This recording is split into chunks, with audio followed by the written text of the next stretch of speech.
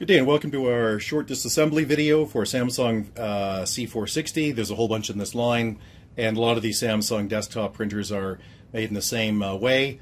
So what applies here, what we show you here will apply to a lot of different printers.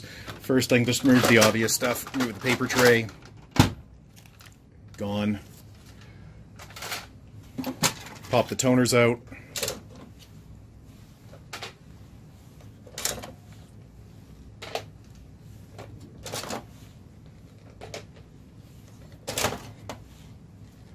There you go. Waste toner bottle just pops out. You just put your hand in and squeeze it back. That pulls out. The drum.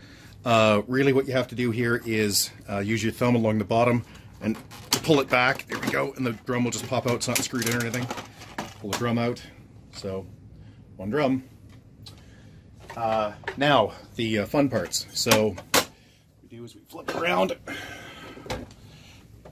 And on the back here, there are 4 screws, 1, 2, 3, 4. To save time, I've already pulled them out, but they're just standard screws, nothing really exciting there. Standard Phillips head. Okay, so now to pull this off, this is clipped, so you just pop it like that.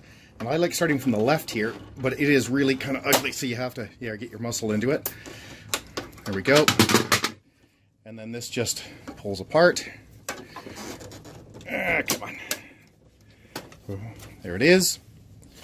So these just come off, nothing too exciting again. Then on this side, what you do is open the front drawer here, and this just pulls out. So you just pull it there, there we go. And just tip this up and pull from here. There's the clip. There's the clip. Come on, you little so-and-so. So-and-so, that's a new one. All right, there we go. Nobody's ever heard that one before.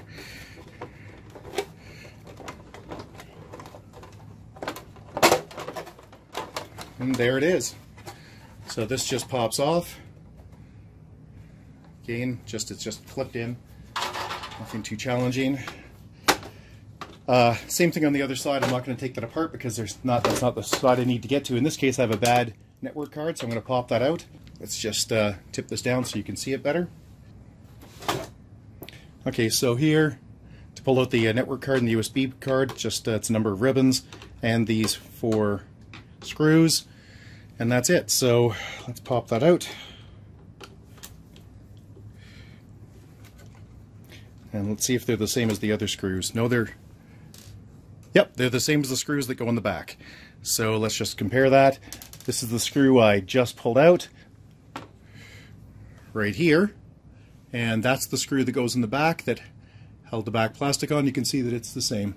So we don't have to keep track of those. Normally what I do for these things is when we're pulling things apart, I put the screws in the same order on a table. So bottom left, I get a table and I set the screw in the bottom left.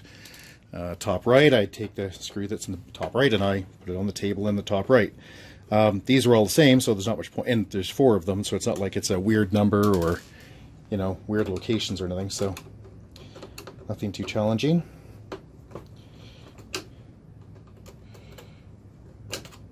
Whoops!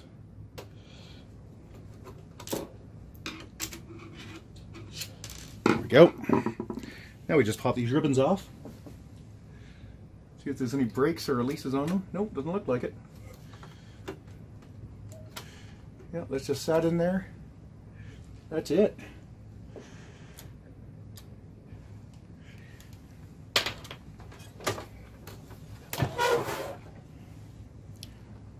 So there's the card. You can see it's loose now.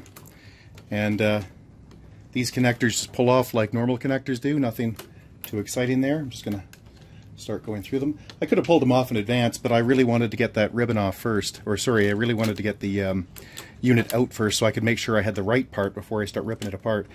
In fact, that's what I'm going to do. But these ribbons are all standard. There's nothing too shocking. They just pop straight out. So that's it. If you have any questions or concerns, get a hold of us at www.urtech.ca, and that's it. Have a great day. Thanks. Bye-bye.